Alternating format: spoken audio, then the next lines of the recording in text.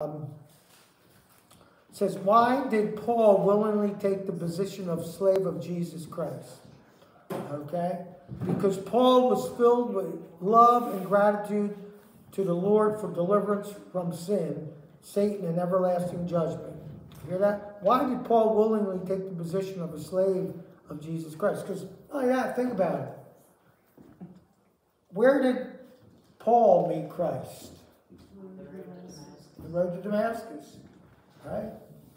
What was Paul involved in doing at that point in time? Persecuting. Right.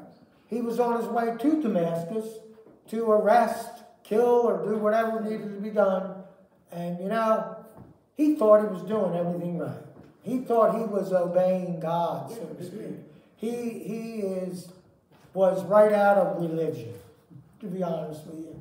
Right out of religion by following all the rules according to the rule book, okay? But he did not have a love relationship with the Lord. He didn't really know the Lord. He knew about him. He knew intellect of Bible doctrine, but he didn't really know the Lord personally. Why also? Because before he was saved, he didn't have the revelation of the Holy Spirit. So he could not know the truth, would not know the truth, because the Holy Spirit did not dwell within him. So he was following the rule book, so to speak. He was following the scrolls as this is what we're doing. As a matter of fact, as we know, he thought that Jesus was what? A Satanist. Himself, he thought Jesus was working for the devil here. But again, so he became a bondservant of the Lord Jesus Christ, which means sold out, as an ambassador for the Lord Jesus Christ.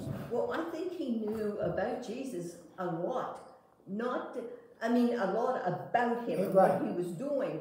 Because that's what Jesus said. It's me, Jesus, whom you're persecuting. Why are you, right, exactly. So, he knew about him. That's a good statement you're making.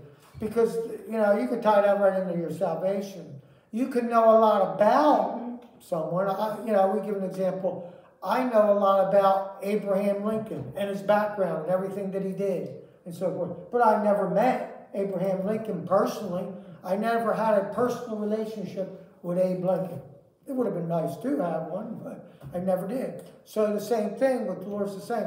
He knew a lot about Jesus, but he didn't know him as Messiah, as the Lord. He didn't know him personally, intimately, because if he did, he would have, knew him as Lord and Savior. But eventually, as we understand, Jesus, the resurrected Christ, appears to him through this bright light, which therefore blinded Paul. It's such a dramatic story there in the book of Acts. You can just imagine that. You could just see Paul riding on his horse there, going into Damascus, and all of a sudden, the Christ comes in this brilliancy of light, and I could just imagine, you put yourself there, seeing Paul thrown off the horse, laying on the ground and blind, and what's going on, and then here's the voice of Christ. Can you imagine? That's like, phenomenal to even just put yourself out there. But anyway, then he, of course, got converted through that situation here. Okay? It says, what did Paul mean when he called himself an apostle? We talked about that all the time. He meant that he was chosen by the Lord Jesus and sent out to represent him. And he was personally discipled at this point in time by Christ himself there. Okay, that's what apostles are. We talked about that many times there. Okay, what does it mean when God says that believers are called saints? Okay, it means that from the time we heard and believed God, we were what? Sainthood, again, is like sanctification, means set apart. Set apart. Okay, that's why we were called saints. Scripture throughout the Testament, the Gospels, or even the epistles, refers to Christians as the saints. Okay, they're the called out ones. God has set us apart from unbelieving world to be used only by him to do his will. Okay? Why did Paul consider himself to be in debt to all people? Okay?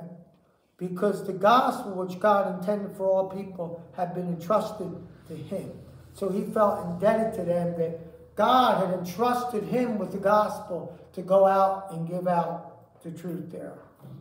Okay? And that's, again, reading in our Bibles just for a moment here. Let's go to Romans 1 and read 14 and 15. Romans chapter 1.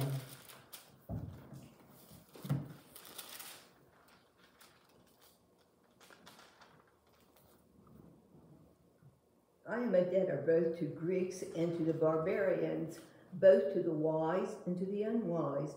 So as much as is in me, I am ready to preach the gospel to you who are in Rome also. Right, very good. See, so it says he's a debtor to the Greeks and to the barbarians. Okay, because God has called him to do this. Okay, it says, to whom has the Lord now entrusted the gospel? Okay, to whom now has the Lord entrusted the gospel to? Basic question. Paul. He entrusted to Paul, didn't he? Right, but now, in our world, who's it entrusted to? Us. Oh, okay, you us. mean now. Okay. Yes, us as the believers. In other words, now the ball's been handed down to us, been passed over to us. We are to take the ball and go with it, which means now we're entrusted to share the gospel of Jesus Christ. Okay, because there's no more apostles. The Bible's complete from Genesis to Revelations. Now we are to take it and share it. Okay. We are responsible to take good news to people everywhere who have never heard it. Why wasn't Paul ashamed to preach the gospel even in Rome, which was the city where the emperor lived? It says, because the news that Jesus died for sinners, was buried, and rose again on the third day is a powerful message which God used to deliver all believers from sin, Satan, and everlasting death. Okay? Then it has here, let's read 1:16, which says right here in our Bible, for I am not ashamed of the gospel of Christ, for it is the power to salvation for everyone who believes. It is the power for everyone who believes. Okay? And that power comes from God, which is in us, which is the Holy Spirit, which is Christ living on the inside of us. What did Paul mean when he said in verse 17 that in the gospel is revealed the righteousness of God? Okay, this means through the gospel, God shows how he can remain perfectly righteous, at the same time forgive all sins of those who trust only in him. He accepts believers as perfectly righteous in the Lord Jesus Christ. See, he is the only one that can forgive sins because he is the only one that was righteous. And he went to the cross on our behalf. So remember, it's not about what we can do. It's about what he did for us. Okay. And then we have what we all love, our memory verse. Memory verse is Romans 16 and 17. If you get an opportunity, try to take this into your heart, memorize it. For I am not ashamed of the gospel of Christ, for it is the power of salvation for everyone who believes. For in the righteousness of God is revealed from faith to faith, and it is written, the just shall live by faith. Okay, and right there, that's right there a really understanding of the book of Romans right there. Okay, now we're going to move on a little bit. It says, when God created everything, sin did not exist in the beginning. For a time, Adam and Eve walked in close fellowship with their Creator God. But when Adam and Eve sinned, they were separated from God. Along with them, all mankind was plunged into sin and separation from God. The penalty for sin is death. Okay, so when they sinned, they were separated from God because of what they did wrong. They sinned. Okay, let's read. Somebody read verse 118 in Romans. For the wrath of God is revealed from heaven against all ungodliness and unrighteousness of men who suppress the truth of unrighteousness. Right. Okay. All right. And who knows Romans 6:23? The wages of sin is death, but the gift of God is eternal life through Jesus Christ our Lord. Right. The wages of sin is death. Okay? See, and this is what happened with Adam and Eve. Okay? They didn't, they didn't die physically, but eventually they would. You know, man is an eternal being, okay, and lived for eternity. But they died spiritually. And just like Martha just said, Romans 6:23 says, for the wages of sin is death, but the gift of God is eternal life in Christ Jesus our Lord. Somebody read Romans 5:12. These are just cross-references, so we'll go on. Romans chapter 5. Therefore, just as though one man's sin entered the world, and death through sin, and thus death spread to all men, because all sinned. Right. See, all sin, because basically we inherited sin from Adam and Eve. We inherited the sin nature there. Okay. Says one man. Pardon me? Mine says one man. Yeah. Not Adam and Eve. No, yeah, well, yeah, basically Adam. All are sinners because of the sin. Okay? At various times in history of the world, God has revealed his wrath against man's sin and hatred of God. The majority of the world refuses to take notice of God's warnings. Therefore, God demonstrates his wrath by punishing people for their sins. For their sins. He first revealed his wrath in the Garden of Eden. Adam and Eve sinned by what? Rebelling God. And remember that? And what did Adam do? Remember, he what? He blamed Eve. He said, it's the... She told me to do. Yeah, the woman you gave me. So right there, that started the blame game. Push it on right back, and Adam and Eve were like, and basically, that's something with Adam. Adam's actually going to God, telling God, listen, like God, you gave her to me, and I did it because of her. If you didn't give her to me, this wouldn't have happened. So instead of taking the rap for himself, that's what he said there. Okay, so it started back thousands of years ago with Adam and Eve in the garden. Okay, therefore God demonstrates his wrath by punishing people their sins. He first revealed his wrath in the Garden of Eden. Adam and Eve sinned by rebelling God. Therefore God cursed the earth and put Adam and Eve out of the garden which he had planted for them. Since that time there has been sickness, sorrow, death throughout the whole world. Okay. Somebody just read, this is just a couple of verses. Genesis 3:23 and 24. So it's back in the beginning of the Bible, just a cross-reference. Talking about Adam and Eve here. Genesis 3 what? Genesis chapter 3, verses 23 and 24. So the Lord God banished them from the Garden of Eden, and he said, Adam, out to cultivate the ground from which he had been made. After sending them out, the Lord God stationed mighty cherubim to the east of the Garden of Eden, and he placed a flaming sword that flashed back and forth to guard the way to the tree of life. Thank you. Yeah, see, here's another story here. I don't want to go to a lot, but in that essence, God's showing them grace. You would say, what are you talking about?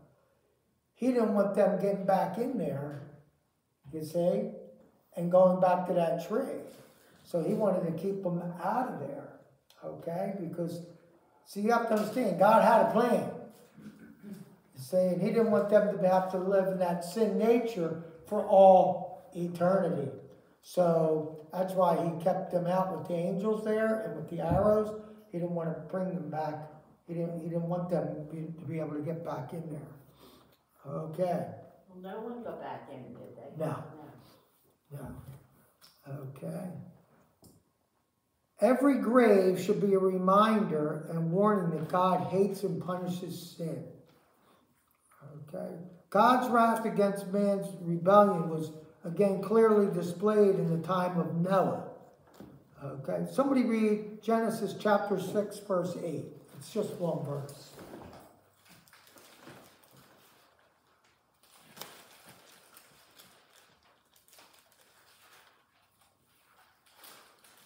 Genesis 6, verse 8. But Noah found favor in the eyes of the Lord. Okay, that's it right there. Okay.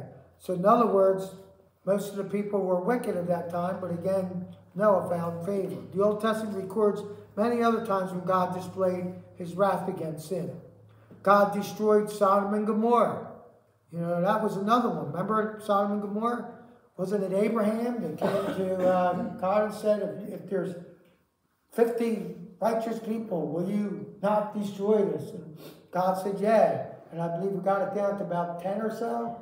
And, you know, again, you know, it's interesting because I've talked with people through the past with Scripture, especially the Old Testament, and many times people look at God as he was really rough and you know what I mean, and just almost like evil or what have you, but he wasn't. There's a lot in there where you see the grace of God, you see, and we want to understand that even though Sodom and Gomorrah was destroyed, God was sympathizing with Abraham and taking it down and down and down and down.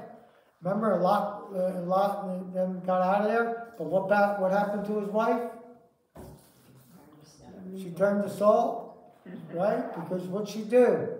She looked back at Egypt there, so to speak, Sodom.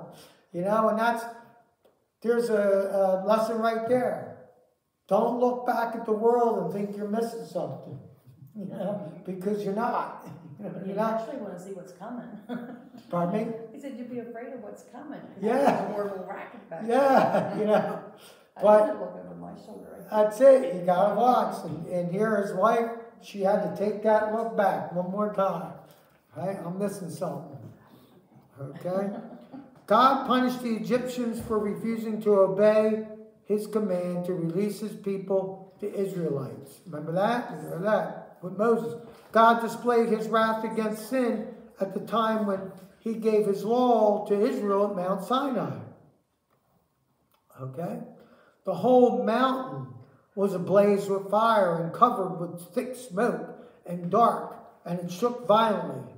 God did all this to demonstrate to the Israelites his wrath against sin. But the New Testament records the greatest demonstration God has ever given us for hatred of sin. God punished his own son on the cross. What's Romans 5:8? Thou shalt confess with thy mouth. No. But Mouth. God demonstrated. With thy mouth. Confess the Lord and with your heart believe. No, that's Romans 10:9. Romans 5:8.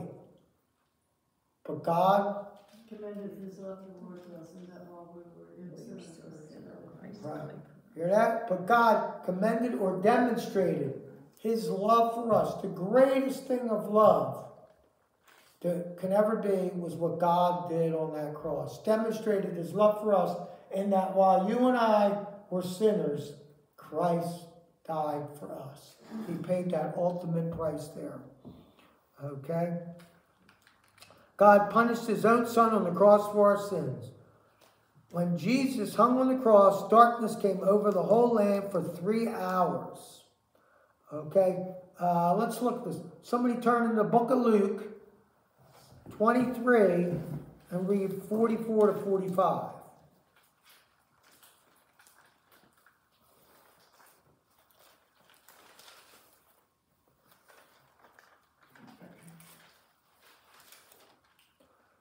Luke chapter 23.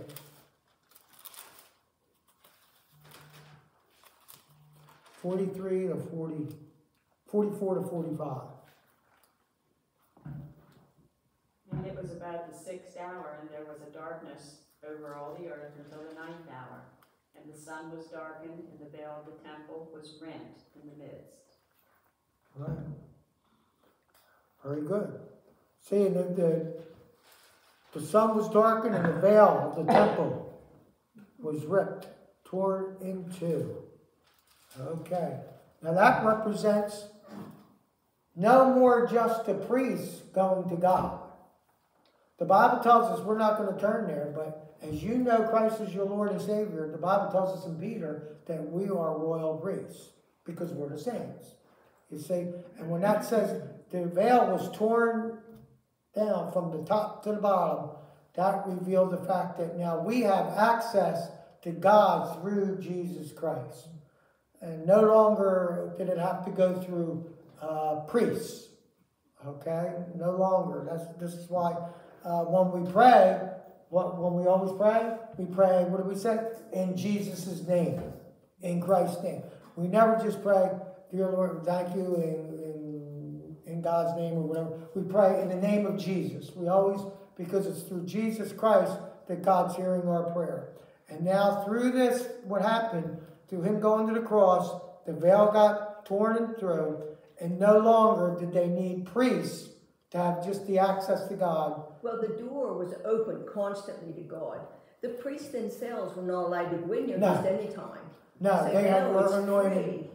Right, they were anointed at certain times to go in there. Once a year, the people would go in there, they would do the blood animal sacrifices, and every year they would have to do this with the animals.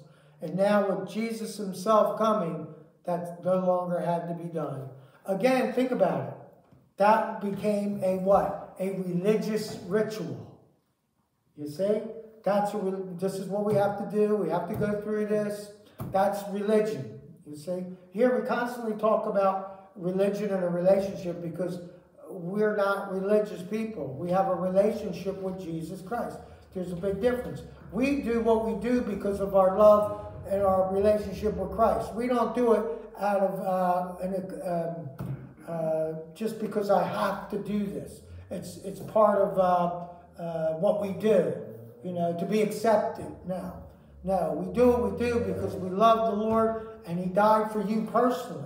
Jesus Christ went to the cross for you personally. He didn't come for us as a group. We worship as a group, but he didn't come for all the people as one group, one big family. He came for each individual. Like I was sharing, if Sis was the only person on this planet, Christ came for Sis himself, for her, personally died for her. You see? And that's why it's called personal Savior.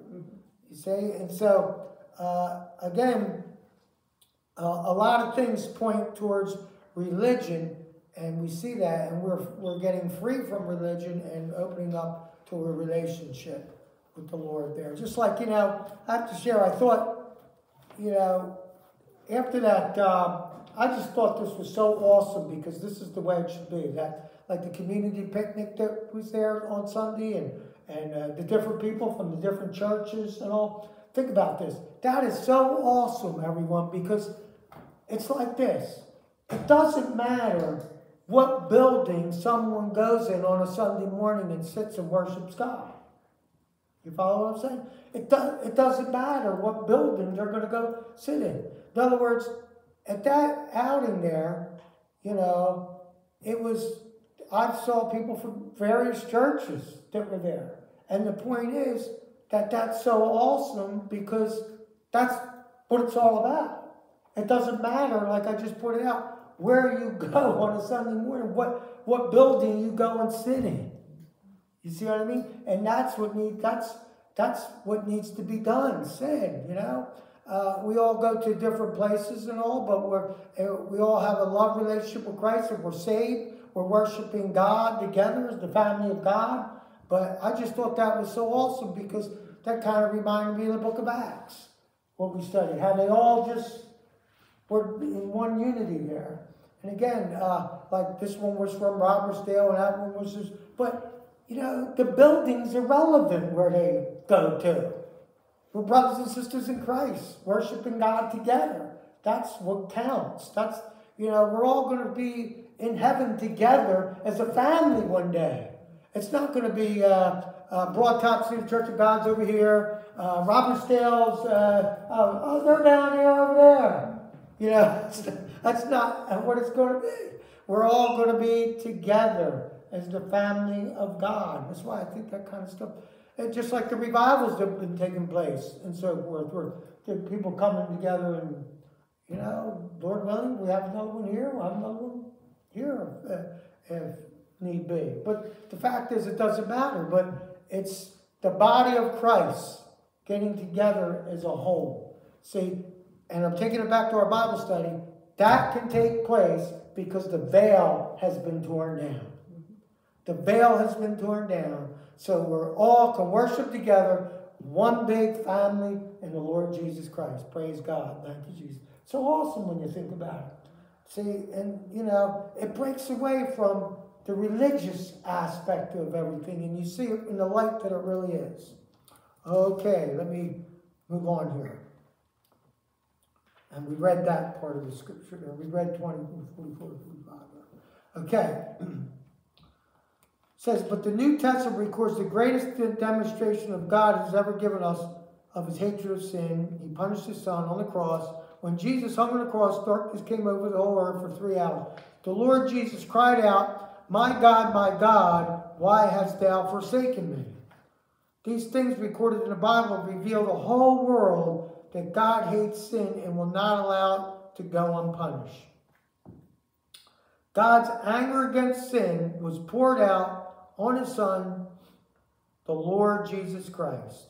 Somebody read, we've got a couple of verses here, Matthew 27, 45 and 46.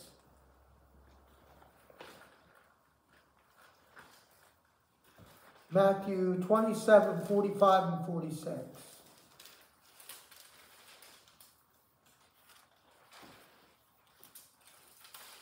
Even the robbers who were crucified with him reviled against him with the same thing.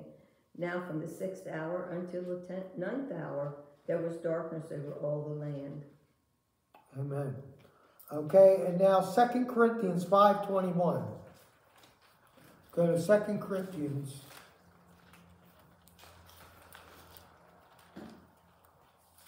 Second Corinthians.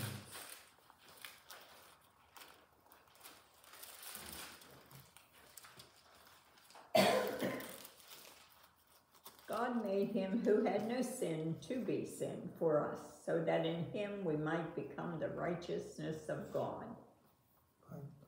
Wow, that's a powerful scripture here. You know, God made him to be sin that had no sin. You know, he took our place. We deserve to be nailed on that cross. Okay, it says, anyone who is not physically descendant of Abraham, Isaac, and Jacob is a Gentile. The Gentiles deliberately reject God and the truth. Who were the Gentiles? As I just pointed out, anyone who's not physically a descendant of Abraham, Isaac, Jacob is a Gentile. Okay? Beginning in Romans 1:18, Paul clearly shows that Gentiles deliberately turned their backs on the knowledge of God. Okay, let's read Romans. We're in the book of Romans here, chapter 1. Let's read 18 to 20 of chapter 1. Somebody can read that. For the wrath of God is revealed from heaven against all ungodliness and unrighteousness of men, and suppress the truth in righteousness, because that what may be known of God is manifested in them, for God has shown it to them. For since the creation of the world, his invisible attributes are clearly seen, being understood by the things that are made, even his eternal power and Godhead, so that they are without excuse. Wow. Hear that one? Verse 20 tells everything. Verse 20 tells you atheism is nothing but a rebellion against God. There is no such thing as atheism. What is atheism? They say what? There is no God. Now, if that's true, then you got to get rid of verse 20. See? Because verse 20 says, what she just read, for since creation of the world, his invisible attributes are clearly seen, being understood by things that are made, even by his eternal power and Godhead, so that they're without excuse. In other words, all you have to do is just look at creation, and in your heart, you know, you were born with it, you know that God exists. It's just that the sin nature has defiled that, and rebellion has taken place, and because of rebellion, the person who wants to love his sin and continue to sin just has to say, I do not believe that God exists. I am an atheist. He does not exist, which is, he's lying, and that can't be true because Scripture tells us and God's Word is truth. And if God's Word is truth, verse 20 tells us that man is without excuse because his invisible attributes are clearly seen. In other words, you can clearly see that God, his attributes are clearly seen by what? The creation of the world. All you have to do, think about it. You know, I know a couple months back, I was outside in my yard letting my dogs out. The stars were like dropped so low. It was just so beautiful there. And yeah, it was when my daughter Angela Faith was here for a couple days here. She was there. Wow, Dad, look at them stars, so beautiful. I said, see that, Angela? I said, that's how you know God exists. You see, you know God exists. Just see it. You know, to deny it is just rebellion. You know, how could you look at the stars, look at the moon, look at the balance of how everything is so perfectly balanced? That think about it. If the sun would come a speck closer, we'd burn up. If it would go a little bit further out, we'd freeze to death. It's perfectly balanced. You see? And man knows this. He's just in his sin, you know. And it's funny because he knows that God exists.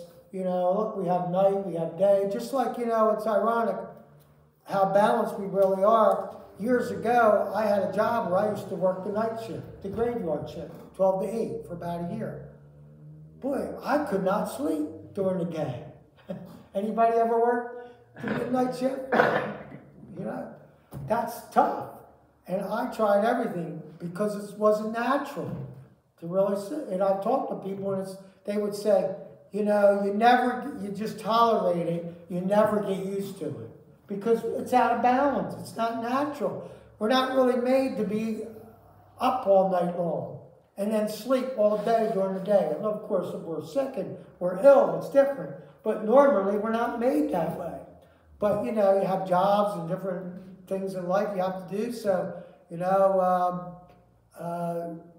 you have to try to balance it. But I was out of balance because it was not natural to be able to sleep during the day.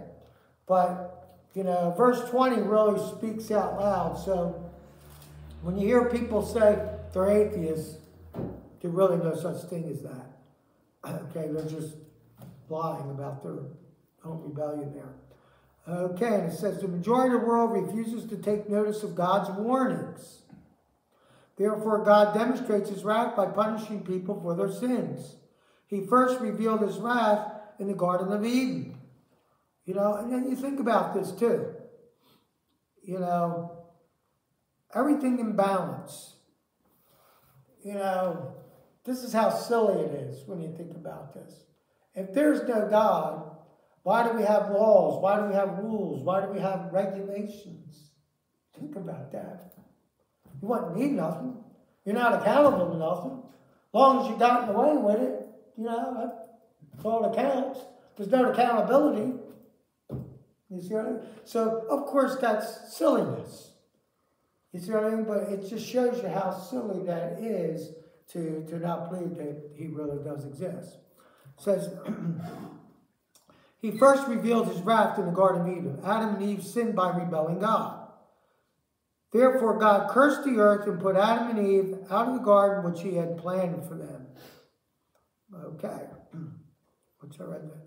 Okay, this is why we have sickness, sorrow, and death there. Okay. He clearly shows them the things he created, that he exists, and that he is the Almighty God. He created the sun, the moon, the stars, the earth, and all things on the earth are clear evidence to all people that he is Almighty Creator. Therefore, he should be worshipped as sovereign God, Somebody read Psalm 19, 1 through 6.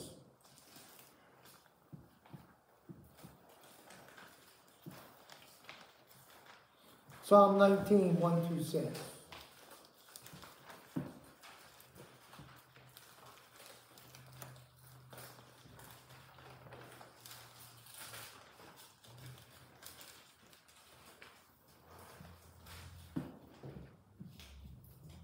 The heavens proclaim the glory of God.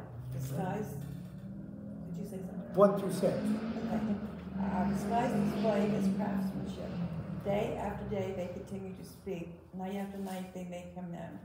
They speak without a sound or word. Their voice is never heard. Yet their message has gone through the earth, and their words to all the world. God has made a home in the heavens for the sun. It bursts forth like a radiant bridegroom after his wedding. It rejoices like a great athlete, eager to run the race. The sun rises at one end of the heavens and follows its course to the other end. Nothing can hide from its heat. Amen. See, you know, that Psalm 19, 1 through 6 just said what I was just talking about right there. So you might want to write that down. That's a good cross-reference to, you know, the heavens declare the glory of God. That's Psalm 19, 1 through 6, backs it up. That's why it's interesting, as I've always shared with you before, you always, you know, you want to have scripture that backs everything up. So Psalm 19, 1 through 6 is very good. Thank you, Vicki. Illustration here. Say, for example, that you walked into an office and found the desk full of work, but very orderly. The people were busy on the phones, but obviously pleasant.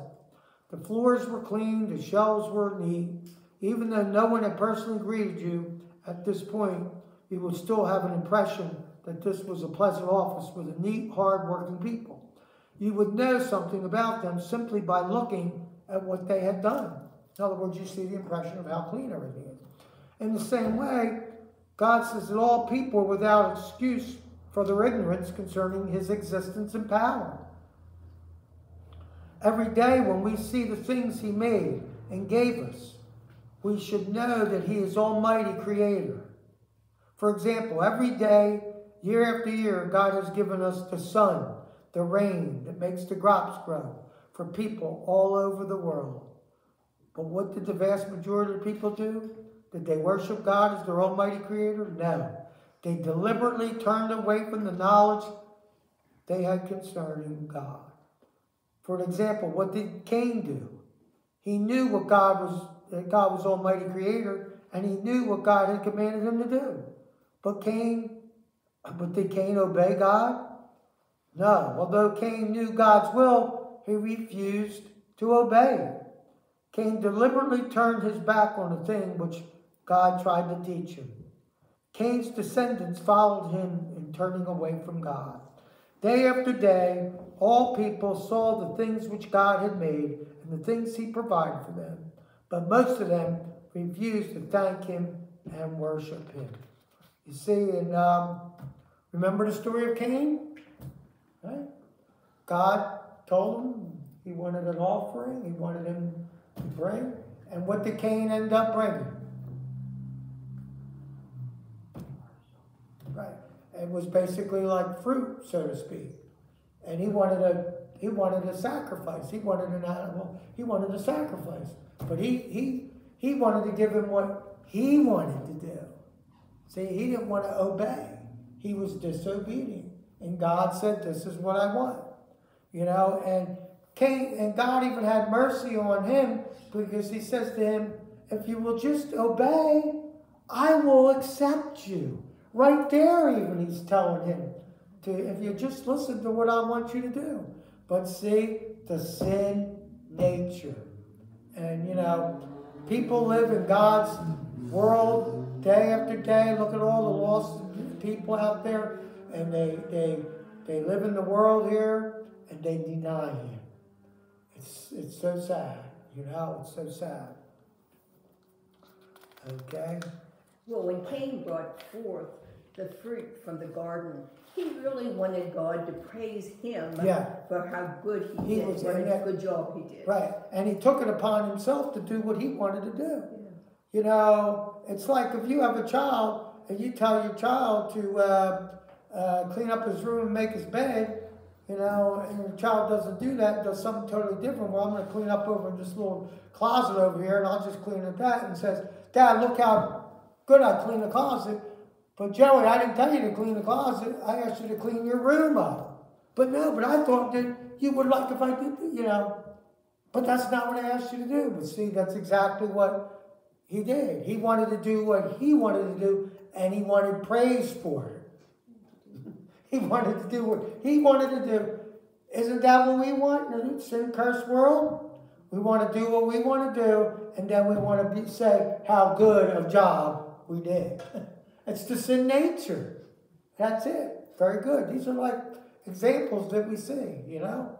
And God said to him, it's like, Cain, I could just sing, I love you. Just please, just do what I want you to do, and I'm going to accept you just like I did your brother. Just like us as parents would do to our children. You know? I love you, Susie, Joe. If you will do this just as I love your brother, I'm going to do to you. I love you equally, both the same. See the parallels right there. But, no. So what's he do? He goes and makes it even worse, doesn't he? Huh? He gets what? The big J, jealousy, rules. And then he commits the ultimate murder. You know what I mean? Right there. So you see the progression. You know, it's so sad. So right there.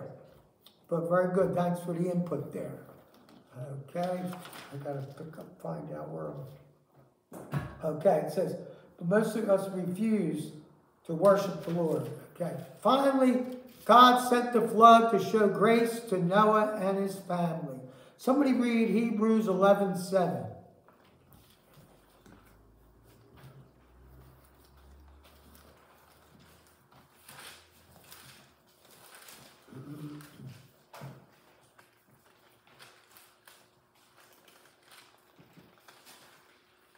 Hebrews 11:7.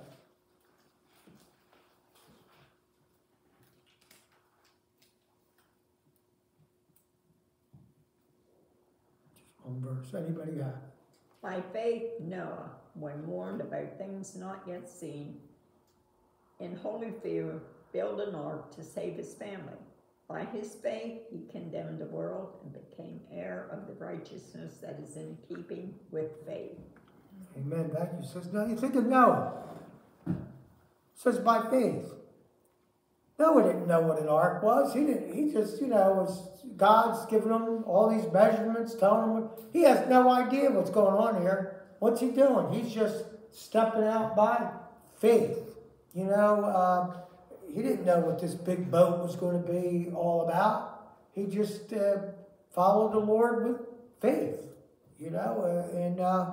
and trusted him. And it says, finally, God sent the flood, but showed grace to Noah and his family because Noah trusted God. Even though he didn't understand, he trusted God right there. Okay, and we're going to close next week. This right here will be on Romans 1:21. Next class there. Pick it up here, Romans 1:21. We'll close in prayer. Okay. Dear Heavenly Father, we just thank you again for this Bible study tonight, Lord God. Thank you for all those who came out to study your word. I pray, Lord God, you give them traveling mercies on their way home tonight. For it's in Jesus' name we do pray. Amen. How did the football thing go Thursday? Good. I had 20